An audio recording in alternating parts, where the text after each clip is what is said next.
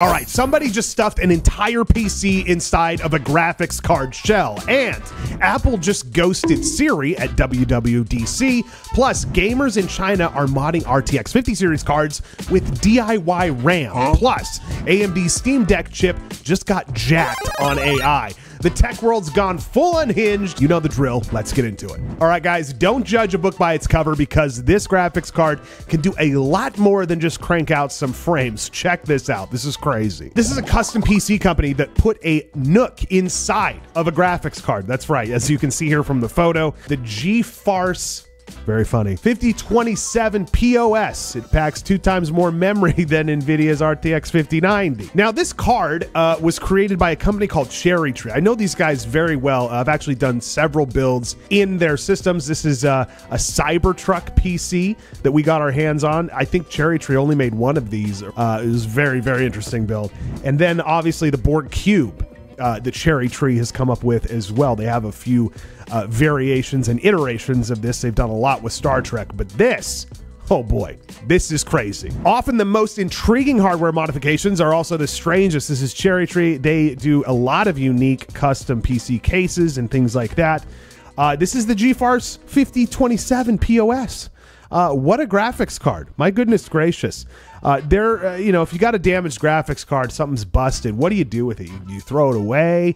You know, do you use it, you put it on display on your shelf, or do you turn it into a fully functional computer? Well, that's what happened here. Now, the card that they used for this is a few generations old Gigabyte card, as you can tell from the shroud. This thing has been around for a little bit, and it's not like the fastest PC in the world that they've built in here. I mean, you're severely limited by room, so that should come at no surprise. This is the Asus NUC 13 Pro. Decent specs. You've got an i7 1360p chip, Raptor Lake chip in there, 12 cores, 16 threads, boost clock up to 5 gigahertz. Okay, it's got integrated, this is where it, you know, kind of falls behind a little bit, integrated Iris graphics up to 1.5 gigahertz. CherryTree paired the 28-watt Raptor Lake processor with 64 gigs of DDR4 memory. That's not too bad.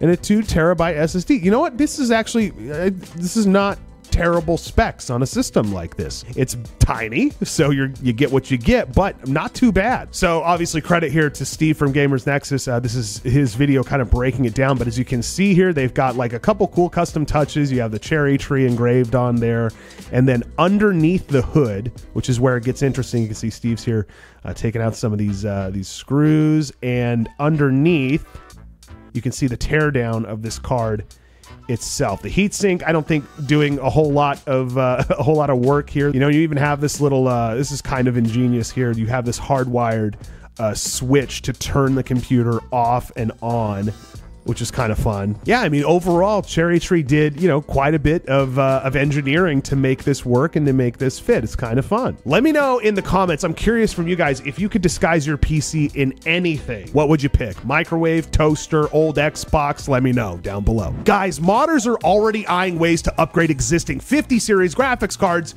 using DIY 3 gigabyte models in China. Check this out. Yep, you heard that right. China modders, they're out here doing open heart surgery on GPUs like it's just a weekend project. Look at this. Samsung GDDR7 3 gigabyte modules now available for DIY purchase in China. So the implications here are kind of crazy. Could we see a modded 48 gigabyte 5090 card? Maybe. Let's read on. It's no secret that NVIDIA is going to expand the use of using GDDR7 memory, featuring those 3 gigabyte capacities to move more graphics cards. You've got the 5090 laptop GPU that's utilizing this memory right now, and the upcoming 5080 Super. We've heard a lot of rumors about that card as well, which would be very, very interesting to see that happen. So here's kind of the breakdown of what NVIDIA plans to do when it comes to these 3 gigabyte GDDR7 modules. The 5090 laptop, utilizing them. You've also got these super cards, which we're going to imagine will take advantage of that. The 5080 Super, a lot of rumors about this right now. It's all but confirmed. 24 gigabytes of VRAM is what we're looking at, which would obviously use those 3 gigabyte modules. Okay, so how do people mod these cards and upgrade the VRAM? Well, check this out. This is Samsung's new line of memory. It's on sale now, and customers apparently need to buy at least 5 modules to get free shipping. Each module costs around $10 US. How do we know that this will work on these GPUs? Well, check this out. NVIDIA teased this memory in an official video. The company discussed how they designed the new model, and one of the last things they show is a 3D model of the PCB of the 5090 Founders Edition. This memory used for this card is the exact same memory, which is 3 gigabytes in capacity. In other words, NVIDIA themselves teased an RTX 5090 with 48 gigs of memory, and now it's happening. You know, it's kind of crazy. These modders aren't just out here flexing. They're basically reverse engineering NVIDIA's next SKU lineup before it even drops. It's kind of cool. You know, and we kind of saw similar behavior back in the 10 series, the GTX 10 series days, when people unlocked extra cores or, you know, flashed BIOS for better performance. History's repeating, but now it involves soldering and heat guns. It's also worth reminding that NVIDIA already launched its RTX Pro 6000 Blackwell professional graphics card, which has 2-sided memory with, you guessed it, those cute, adorable 3 gigabyte GDDR7 chips on their capacity per side. So the idea has already been explored on desktop and even released in the market. You know, and this also highlights a bigger issue all around, because if GPU memory segmentation is now a feature, not a bug, NVIDIA is literally selling you upgrades that it already designed. What era are we living in? This is crazy. So my question for you is this: would you ever risk modding your GPU's VRAM if it meant more performance? Or does that sound like, you know, $1,000 paperweight waiting to happen? Let me know down below. Oh, Apple. WWDC 2025 just happened, and yet it lacked the one thing that Apple desperately needed. Let's talk about it. Still no AI-powered, more personalized Siri from Apple. This is crazy that it has taken them this long, and there's still nothing really in the way of AI when it comes to Siri. You know, WWDC, Apple dropped every buzzword imaginable except for one: Siri. This year's Worldwide Developers Conference, Apple announced a slew of updates to its operating systems, services, and software, including a new look it dubbed Liquid Glass and a rebranded naming convention. But where the hell is AI Siri, which was introduced at last year's conference? Apple's senior vice president of software only gave the Siri update a brief mention, saying, "As we've shared, we're continuing to work to deliver features that make Siri more personable. This work needed more time to reach our high quality bar." Boy, time is ticking on this AI stuff, though. It's funny because Siri has been the punchline of AI jokes for decades. And now it feels like Apple has kind of just walked away from the table on this. You know, Apple, they've already integrated ChatGPT, visualization tools, generative emojis, but the one assistant that they've had for 10 years is still on vacation. The time frame of coming year seems to indicate that Apple won't have news before 2026. That is huge when it comes to AI.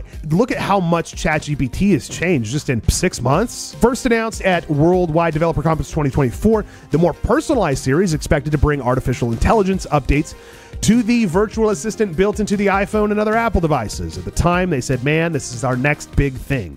Wait till you see what we're doing with Siri and AI. And they pitched it at the time of saying, hey, Siri's going to be able to understand personal context like relationships, communication, routine, and more, which would actually probably be pretty helpful. In the meantime, to kind of bridge the gap, Apple has partnered with OpenAI, and when users ask Siri's questions that the assistant can't answer, those can be directed to ChatGPT instead. So let's compare this to what's going on at Apple's competitors. You have Google's Gemini, which is getting full device context, and even Samsung is pushing Bixby harder than Apple's pushing Siri. This is just a wild timeline. It's not what you would expect. This feels a lot like Apple is just leaning into third-party AI partnerships instead of rebuilding Siri from scratch, which probably says a lot about their long-term plans. All right, here's my question for you, for all my Apple users out there. Do you use Siri for anything? Or has it been replaced by ChatGPT, Alexa, or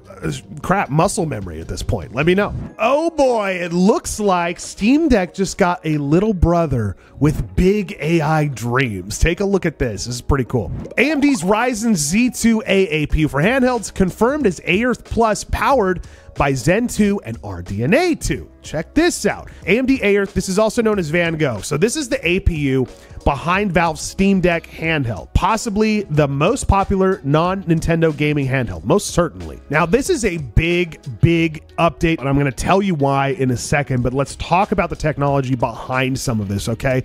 On the CPU front, the Van Gogh APU is now behind current gaming handhelds, which emerged after the release of the Steam Deck.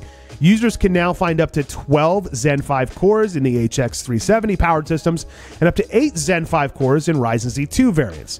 The Ryzen Z series is what sparked the release of various premium handhelds from companies like Lenovo, Asus, and now MSI. Now, this Z2 series is unlike the Z1. Even though both are tested on similar architectures, the Z2 lineup is a mix of various architectures. This weekend, AMD announced an update to the Z2 series in the form of the Ryzen AI Z2 Extreme. It's also worth noting that the engineering board is equipped with Samsung memory, an upgrade over that Steam Deck OLED 6400 mega transfer and the original 5500 mega transfer memory. So faster memory on this. Memory bandwidth is usually the biggest bottleneck for low power APUs with integrated graphics. So even if the CPU GPU architecture doesn't change a whole lot, faster memory means it's going to be a beast to contend with. It's honestly super cracked. 50 TOPS of AI in a handheld. We're getting dangerously close to handhelds that think that they're PCs. With Steam opening up SteamOS to, devices that have the AMD configuration, so you can run it on your Asus handheld or your MSI Claw or whatever. Even though Valve may not be releasing a new piece of hardware in the coming year, at least on some of these other devices, you can utilize some of this faster technology by installing SteamOS onto the device itself. So it's kind of cool. Here's my question for you, because I'm not like a huge handheld guy. Would you buy a $400 or $500 handheld if it had smarter AI, better battery, and decent 1080p gaming? Or is the price point still too high for casual players? Let me know. All right, that's going to do it for today. Make sure that you like, subscribe, and we have obviously more and more videos coming out. If you want to keep up with what's going on in the news, make sure that you hit subscribe and follow along. We'll see you next time.